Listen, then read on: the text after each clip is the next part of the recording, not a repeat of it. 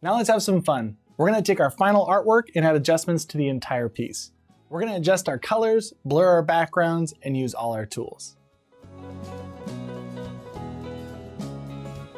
This practical phase video is probably gonna be one of my favorites here because we're talking about adjustments, and adjustments are awesome because at the end of an illustration, well, I guess I have a love-hate relationship with them. I should say that. I love them because after I'm done with my illustration, I can maybe feel like something's lacking and I can make those adjustments to the final image at the very end and it just pulls it all together. Or I can make several iterations of the same type of thing with just a very different look at the very end very quickly. The part I don't like about it is that I sit there and play around with just like you would with filters, maybe on Instagram or Snapchat, you kind of keep playing around with them. You're like, I know this is a good picture, but I can keep messing with these adjustments and it changes them even more.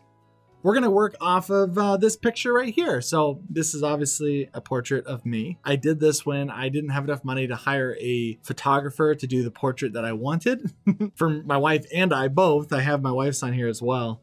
I ended up just painting them as lifelike as I could and as I wanted for the style of portrait that I wanted. So, but I think this is the perfect base illustration to add some adjustments to, and it should be a lot of fun. So let's jump right into that. All right, so let's open up our adjustments panel, and we're not gonna mess with my wife's face on here because I feel like I'd get in a lot of trouble. So we're just gonna stick with mine. I have a whole lot less problem with that. So one thing that I like to change a lot of times at the very end, especially with like portraits or things like this, is a lot of times is like lighting and color. And that's a lot of times like when you take a photo, you wanna make some final edits and things like that, because it's kind of hard to do that sometimes when you're in the middle of painting. Now, I try to do the best I can while I'm painting, but luckily for us, we're working digitally and we get to add those adjustments afterwards, which is kind of cool. You may want to go into like hue, saturation, brightness, and you can kind of toggle those. Again, though, I don't necessarily like to do it right here. The saturation is fine. Maybe even some of the hues, but I don't have as much control over them right here. So I really like to go into more of my curves over here. Make sure it's on gamma unless you want to adjust specific RGB colors, your red, green, or your blues. I'm just gonna go gamma, but I can look at what you can do here. You can change the brightness there. You'll notice that can make it a little bit more dull. It removes some of the contrast. I can go up here, make it a little bit more vibrant, but check this out. That's a completely different vibe, isn't it? Some older overexposed portraits, which honestly, I'm not against. I kind of like that. It feels like kind of old Western-y looking movie posters. Oh, I kind of like that. You can go ahead and get some really unique looks. Could change the colors if I needed to change the more green or red, but I feel like I did pretty good on my colors. I'm gonna probably keep that where it's at. Do I need to add any blurs? No real blurs that I wanna add on this. Maybe though, you wanna add some noise. You have to up the scale a little bit, but you're not gonna see anything because it says noise is at 0%. So you have to swing this slider to the right or to the left. So I'm gonna say I'm gonna put this noise up here pretty high, then I'm gonna change that scale back down significantly. It was at 0%, so we had to slide it to actually see anything happen. So remember, you have to make that adjustment. I'm liking this because it's starting to feel a little bit more printed. It's kind of a neat little effect that we've been able to do now. Maybe I wanna adjust the shape. Okay, that's looking pretty cool. Now it's looking old and printed. That's kind of a neat effect. Let's go over here. What's the bloom? Basically, it will brighten things. So I'm gonna change that bloom.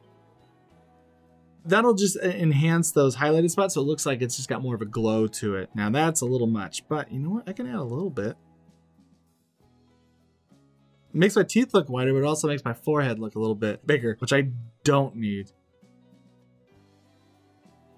So these ones are actually pretty cool. A few other ones that we can, technically if you wanted to do, you could do the glitch. We've already talked about that one.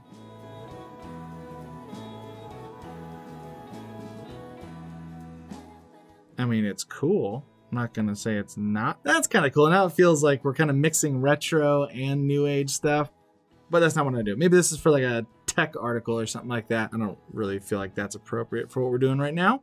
Chromatic aberration. This one is so much fun to play with at the very end because you can kind of separate those colors. This looks kind of cool. This feels like it's like a misprint. That makes me a little dizzy. That's not what I want. I want to do the perspective again. I like that. And you can move around where that focus is. Let's make sure my eyes are in focus and everything else can feel a little bit blurry. Just a little bit as I slide, drag and slide a little bit. That feels like an old print. I really like that. Check that out, all those details. That is really cool. Now it's starting to look more like a photo because it's taken away all those little like marks and things that I drew. So let's work with liquefying color. Now this is less cool because I've already felt like I got my proportions correct. But maybe, just maybe, we need to change some things. Maybe my nose is just a little bit too big. Oh, my whole face, not my whole face. Let's change the size down a little bit. There you go, maybe just a little bit bigger, just to get my nose. What about bigger eyes? Let's do that. There we go, that looks a little more creepy. Let's do push. Let's change the distortion a little bit, the size a little bit. We can kind of drag things. A little more elf-like. Make my beard a little pointier. Front teeth down there. So many different things. I could see doing like some caricatures would be really helpful to have a tool like this.